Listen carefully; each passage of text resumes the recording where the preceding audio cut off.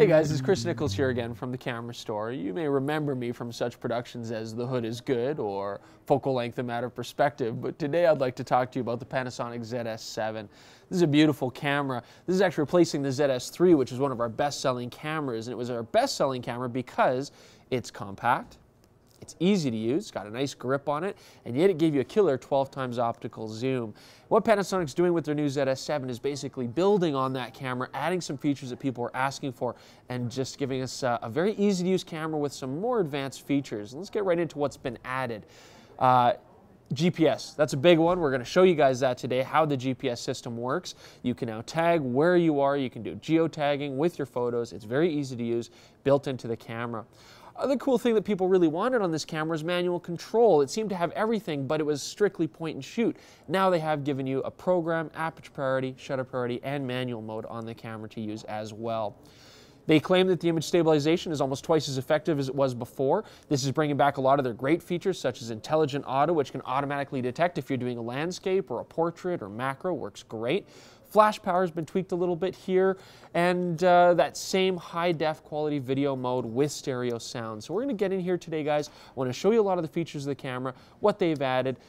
They've kept this same 12 times zoom lens, but there's a lot of contention about this. They've added a new 16 times zoom option. Now this is using their intelligent resolution technology. This is a big one. It's kind of magical. We're going to talk about how it works. All right, guys, here we are in Calgary, second day of spring, so of course it's freezing cold and it's snowing.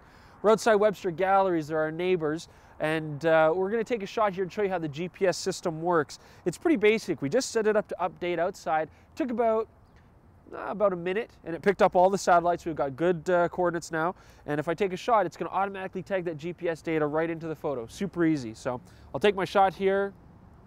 There we are. And if we go to playback, we're going to see it right on here. We go to our info, and it shows Webster Galleries in Calgary, Alberta, in Canada. It'll also tag the latitude and longitude in the EXIF data, and you can then go and you can track your shots, where you've been in Google Maps and things like that. Super easy to use, very, very basic. Okay, guys, let's talk about what makes the ZS series of cameras so great in the first place. That's this 12 times optical zoom. It's a really nice range. That's why it was such a popular camera. I'm going to show you guys the wide angle first, and you're actually getting a 25mm wide angle equivalent. Now, this is wider than most cameras go in the point and shoot market. It's a beautiful range, perfect for landscape. Let's take a shot here so you can see that perspective. Okay. Now from that, we're going to zoom to the maximum 12 times optical zoom on this camera. That's going to give you a 300mm equivalent. It's perfect for wildlife, gets you far off objects close into the frame. And there we go. Two very dramatically different shots because of that big zoom range. However, we can take this one step further thanks to Panasonic's new intelligent resolution feature. It's a pretty complicated system. It looks at different areas of your photograph, the textures, the edges, the gradations, and it sharpens the photograph without costing too much quality loss or noise. One of the things that the camera can do then is it can digitally zoom to a 16 times optical range, but maintain the image quality in a very usable way. They're saying and claiming that you're going to avoid a lot of that quality loss that digital zoom would normally cost you. We're going to do some test shots so you can see this for yourself. Now let's zoom to that 16 times zoom. Let's get our Husky L shot here in frame and go 16 times. It's a little bit further, it's not super dramatic, but it gets you that extra step closer, and the quality should be very, very similar in both sharpness and noise. The video mode on these cameras is amazing, and they're very unique too. First off, this camera is recording an AVC HD light at 720p, so it's easy to throw onto Blu-ray, it's easy to edit, and it's well supported. But the other thing I love about this is some of the small features. When you're doing video, you get stereo recording, which is nice. And you've got a one-touch button here on the back that you can push to start your video, so there's no need to switch mode dials or anything like that. And uniquely about this camera, very few other cameras support this. You can actually zoom optically while you're doing your video. If I start my video here, there's Jordan. We start it here. He looks excited. Now, as I pan here, I can start to zoom, and the camera will literally start to optically zoom with the pan. It's great. Very few cameras do this. A lot of them will digitally zoom the shot. That just looks terrible, especially when you're dealing with the low resolution that video offers. So I love that feature. Very, very nice. It's almost like a camcorder. All right, I want to show you guys how Intelligent Auto works on a Panasonic. It's a great system. What it basically does, instead of going just to an automatic mode, Intelligent Auto will actually detect if you're shooting a macro or shooting a landscape or shooting a portrait. But it's best to see how that works here. You don't have to set anything. That's the great part. It's going to do it for you. And you still do have scene controls on the top of the camera if you do want to set a specific scene like sunset or landscape for a particular situation. But if you just want this to be easy and point and shoot, it'll do it for you. Now check this out. If I put my hand in front of the shot and try to focus on it, the camera simply detects that it's a macro and then lets me take the shot. I don't have to go into a macro mode or readjust my focus or anything like that. It's fully automatic.